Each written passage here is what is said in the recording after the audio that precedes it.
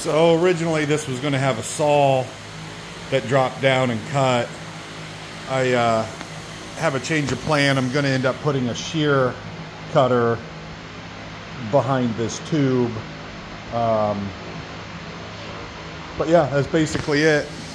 This will all be guarded. This will all have guarding sheet metal over it.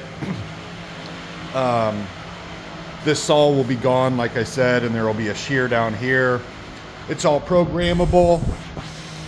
We're gonna have a real simple user interface right here. So if you're selecting a 12, 24, 36, 48, whatever size bar, you would select the button, green light would come on, the other ones would go red to indicate that you're running a 12-inch. And then the other size tubes, there's 4 other tubes, they're not installed, but it'll operate on the same concept.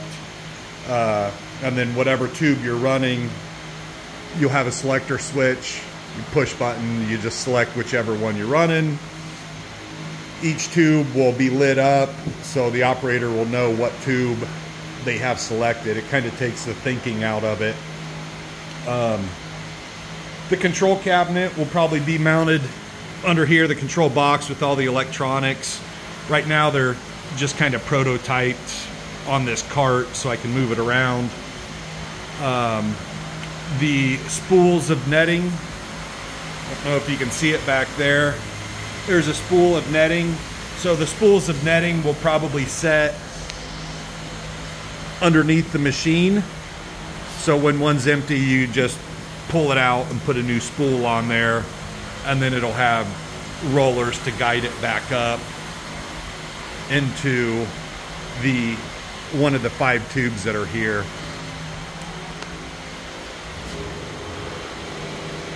This will have a safety device on it, so if somebody's finger's in there, it's not going to close, it'll stop itself. All this chain will be hidden. You won't be able to get to the chain. Along with the shear, you won't be able to access the shear either unless you take off the panels to get to it.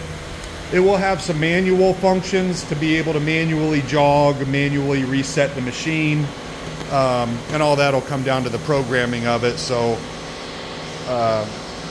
once it's all done and I start running into some problems with it running, I'll be able to deal with that. But for the most part, it all operates as should be.